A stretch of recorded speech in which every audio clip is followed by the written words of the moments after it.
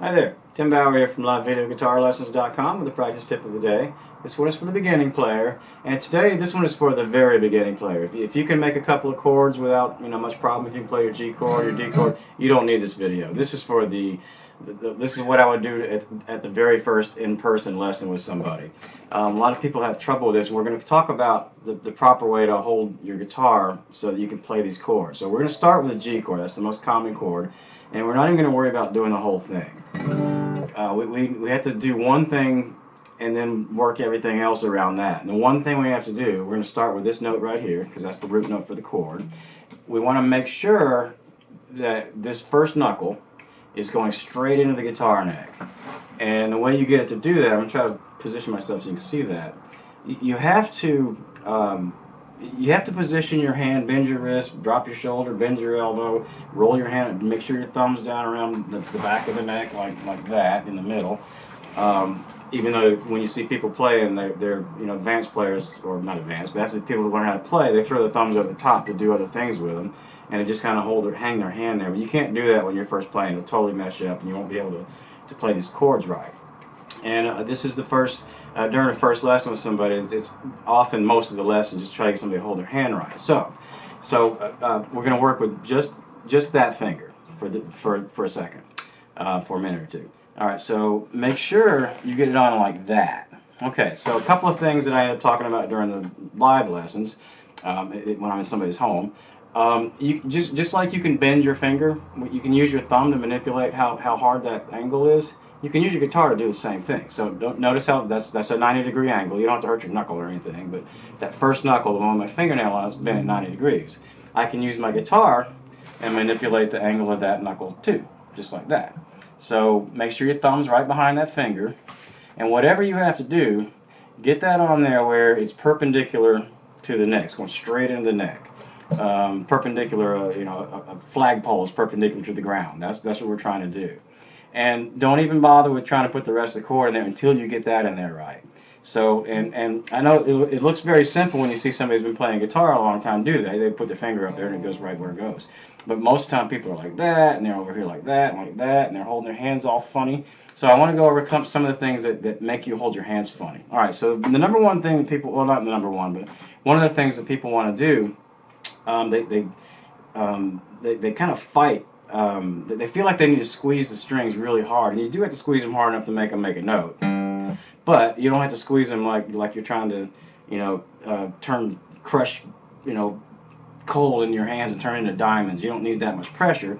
But the people tend to hold their guitars like this, with their wrist bent the wrong way, because you have a really good grip on it. You're strongest this way. If you're trying to squeeze a tennis ball or something, you're strong that way. You're not nearly as strong this way, like you have to have when you're playing guitar, as you are when you're squeezing your fist. So that's why everybody wants to hold their guitar neck like this. The guitars, the palm of their hand's often up into if the palm of your hand is touching the bottom of your guitar, you're not doing it right. That's going to mess up your finger, and you're going to, just squeeze it wrong, and it'll be at all funny angles. And you have to, like I said, no matter what you have to do, just fight and rotate stuff around. You can manipulate your finger this way, that way, this way, that way, up, down. And a lot of it you can do just by the height of your thumb. If your knuckles bent over too far that way, right? The way I fix that, I can drop my shoulder, and basically I'm just kind of rolling my whole hand around.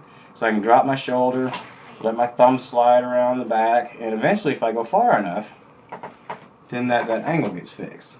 If I'm up here like this with my thumb kind of toward the top of the neck, see how it affects the angle there? Like I said, the number one thing out of this lesson, this video, is to learn how to do it. Once you can get that knuckle down the right way, then the rest of the chord will kind of fill itself in. But you have to do that with each finger. So let's see. So make sure your thumb's not over the top. Make sure you're not putting your thumb in like that. The proper way to do your thumb is like you're putting a thumbprint right in the middle of the back of the guitar. It doesn't have to be exactly in the middle, but you don't want it like that. You don't want it up underneath like that. You don't want the palm of your hand touching. You want everything hanging down really low. Your wrist needs to be bent. That's an obtuse angle, if that's the right word. I'm trying to remember back from geometry. That's about 135 degrees. So that, let's see where you see that. That's 90 degrees, right? Sorry about the geometry. That's 180 degrees. I'm trying to get that where you see it. So straight line's 180 degrees. right angle is at 90 degrees. We're right in between. And right in between, I think, is 135 degrees. So just not 90, not straight, and certainly not backward. Because a lot of people want to put their bend it backward.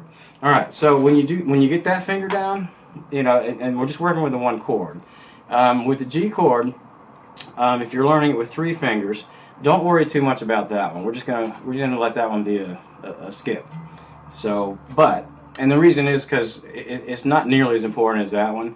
And a lot of times when experienced players are playing, they won't tell you this, but you know, if they're playing their G chord, sounds fine, right? I'm actually muting that 5th string a little bit.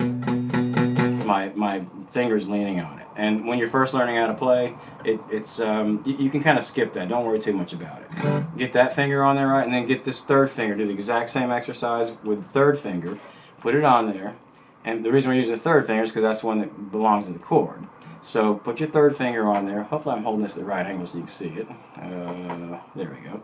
And manipulate whatever you have to do with your shoulder, your elbow, your wrist, your thumb, whatever you have to do to get that first knuckle going straight into the guitar neck. And don't even proceed with anything until you can get those 2 things down. And you know, and once you get the strings down there, you know, go ahead, you know, do that one and go ahead and push on hard enough to make the note. So you have to make sure it's not buzzing, and also keep it toward the front of the fret because it's much easier to push down in the top part of the fret toward the body of the guitar than it is back here. You have to push it harder back here. So anyway, so that's the idea. And just do that with whatever the first chord is of whatever song you're working on.